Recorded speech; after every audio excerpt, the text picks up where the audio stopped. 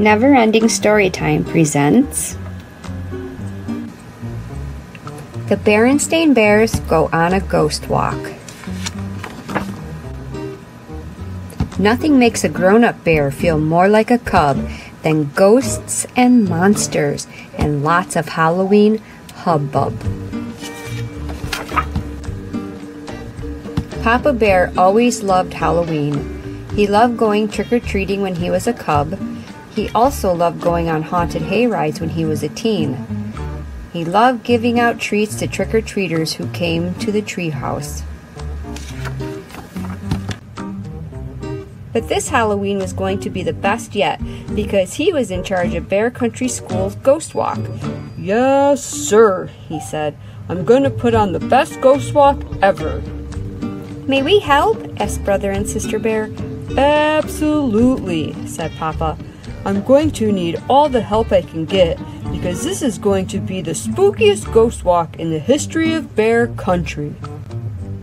"Now, dear," said Mama Bear, "I know the ghost walk is for a good cause." "That's right," said Papa.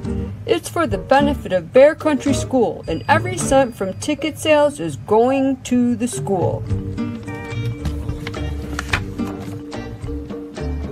"That's all very well, dear," said Mama, "but I do hope you're not letting yourself get carried away." "My dear," said Papa, "that's what Halloween is all about, getting carried away. Come, cubs, we're going to the party goods store for supplies, and afterward we're going to stop off at Farmer Ben's pumpkin patch. Ben's donating some pumpkins for the ghost walk." With Halloween coming soon, the party goods store had everything Papa needed. "Let's see now," he said. "Ghosts, skeletons, bats, black cats, cobwebs, scary masks, and spooky tapes to play on the school's loudspeaker system." And then, turning to the store clerk, he added, "Do you have a nice big spray can of cobwebs?" "Just this large economy size, sir," she said. "That'll be fine," said Papa. "We have a whole school to cobweb."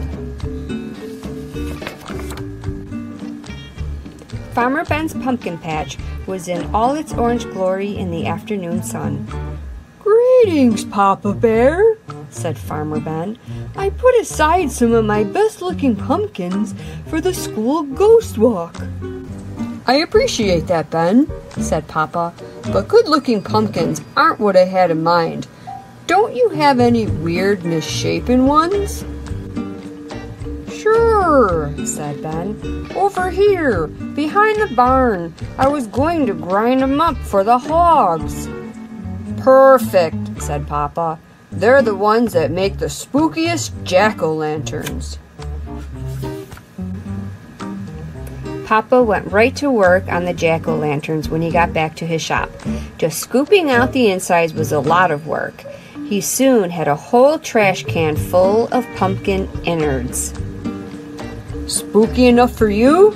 said Papa as he finished the first couple of jack-o'-lanterns. "Plenty spooky," said Brother. Yes," said Sister. "But not as spooky as the pumpkin monster," cried Papa, scooping up great gobs of globby innards and running after the cubs. "Help!" they cried. They bumped into Mama, who came to see what was going on. "Please, Papa," she said, "what are you trying to do? Give the cubs nightmares?" "It's all in fun," said Papa. "Maybe so," said Mama. "But try to remember, one person's fun is another person's nightmare." "But Mama," said Papa, "Halloween is supposed to be scary." "Come, cubs," said Mama. "Back to the house. It's time to start turning in." "Gee whiz," said Papa as he headed back to his shop. "Nobody wants to have fun anymore. Everything's got to be nicey nice, goody two-shoes. Well, I'll show 'em." "Whoo!" said an owl that was perched atop the shop.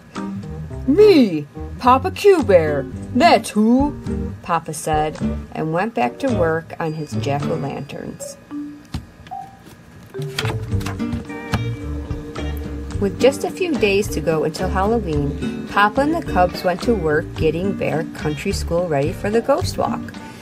They put Papa's super spooky jack-o'-lanterns in every classroom. They hung skeletons, bats, ghosts, and black cats in the corridors. They festooned the whole school with cobwebs. Since this was a school ghost walk, Papa thought it would be a nice idea to include the great monsters of bear literature. Using masks and old clothes stuffed with straw, they made the Frankenbear monster and Grizzula the bear vampire. Then they borrowed some ace bandages from Coach Grismeyer and made a bear mummy. "Are we done, Papa?" asked Sister. "There's just one more thing and we'll be ready for the ghost walk," he said. "I want to try the spooky laughter tape on the school's loudspeaker system." Then he started the tape and the whole school was echoing with spooky laughter. Ha ha ha, ha ha ha, ha ha ha, ha ha ha. Soon, it was the night before the big ghost walk. Brother and Sister were trying on their costumes. Brother was going to be Super Bear. Sister was going to be a princess.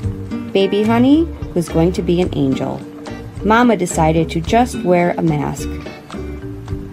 "Papa's going to be in charge of the whole thing," said Brother. "What's he going to be?" "You'll see in a minute," said Mama. "He's in the other room changing." "Black Bear the pirate!" cried Papa, leaping into the room. "The meanest, scariest, bloodthirstiest pirate ever to sail the seas." And was he ever? He had a hook on one hand, a dagger stuck through his skull and crossbones hat, and a big sword dripping blood stuck through his chest. Brother and Sister were terrified. Baby Honey began to cry. "Papa," said Mama, "how could you? Don't you remember what I said about one person's fun being another person's nightmare?" "But dear," said Papa, "they're not real. They're just a trick hook and dagger, and a trick sword with fake blood. See?" He took them off and showed how they worked. "It's just for Halloween. There's nothing to be afraid of. It's all in fun." Maybe so, but that night all of Papa's Halloween fun came to life in the scariest nightmare he ever had. The hideous gloppy pumpkin monster, the scary skeleton, bats and the black cat, the creepy ghost, the Frankenbear monster, Grizzula the bear vampire, and the ace bandage mummy all came after him. Terrified, Papa threw off the covers and leaped out of bed, screaming, "Yay!" Brother and Sister came running. They and Mama comforted Papa and tried to calm him down.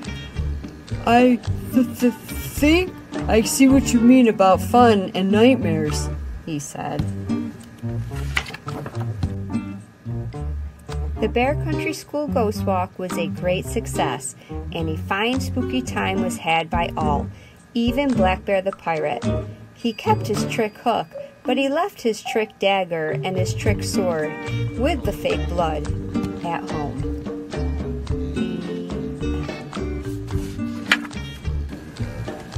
Neverending Storytime is by design intended to fulfill the needs of all children by providing stories that can be enjoyed either with the sound on or off. It is our mission to inspire children to discover, imagine, create, and explore through books.